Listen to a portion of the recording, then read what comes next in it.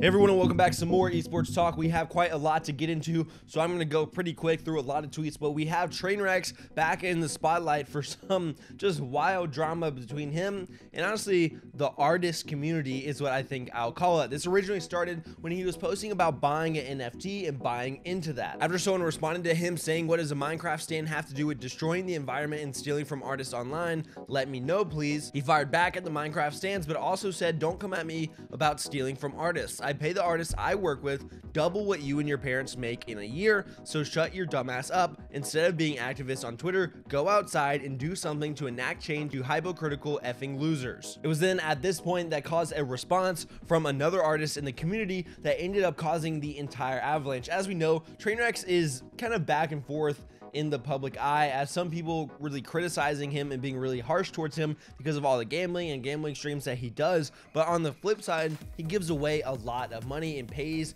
for a lot of stuff for different people. We just covered the story about him giving a ton of money to Ronaldo's mom, Stable Ronaldo's mom, as well as then donating a lot to his chat and giving away a lot to his chat. And so it's this kind of coin where you're on one side you get the gambling and people hating that and how he's, you know, just doing stuff for tax write-offs, this, that, and the other, where people come out and criticize him, but the other side where he is, you know, being a very kind person and giving a lot of money away. Well, this artist decided to criticize him, saying, "Ratioed by you ghosting my ass after commissioning me literally on my birthday," sharing two screenshots where you can see Train messaging him saying, "Need it by next Monday," and when asked for a clarification on the design, he said, "Just a cool shirt design, a train on the front and a train crash on the back. Under it on the front it says train, and on the back it says wreck." Later on, we see that he sent him a bunch of different Discord attachments with the images on it, saying, "Here's the full res and transparent designs. I know you needed them today. I can tweak anything if need be." Right off the bat, Train gets a ton of backlash for this.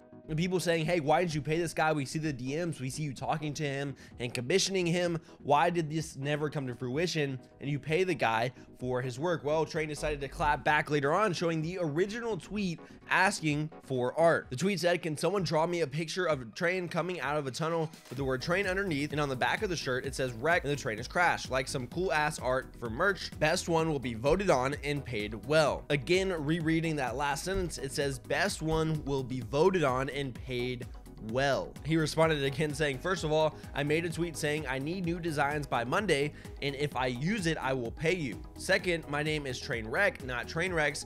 Third, I didn't use your PG inspired art. You're all batshit." Ooh, so getting a little bit heated there, as we see that there is a lot of back and forth, because he said that, hey, you guys can put, this is basically a contest, right? I need this art by this date. It's pretty soon. If you want to send in an art for it, then you can, and I'll use the best one and pay the best one that people vote on as the best and pay you very well for it. So he's not paying everyone. I think that's pretty clear in the tweet that he's not just going to pay every single person that submits some kind of art for it. We also got to see the art that he did make for Train, with Train saying, "I responded because I pay everyone that I work with very well, and you're attacking that with lies. I made a public tweet, you responded with trash art and didn't make the cut. For people still not convinced, here's the winner. F cancel culture. They get it wrong and don't care, yet they're the ones who preach accountability." Then even responding to probably the biggest criticism in all this, with people saying, "Hey, well, you DM'd him, you're in his DMs." That goes a step further than just some sort of contest. Is like more of a commission, where he says they needed a place to submit and my DMs were closed, so I DM'd everyone who wanted in the first place, so there would be a place for them to submit. Train shutting this down pretty thoroughly at this point, saying, "Hey, there was a reason for all this stuff. It was very clear, and this guy's just coming after me and trying to, you know, use ratios and this, that, and the other to influence people."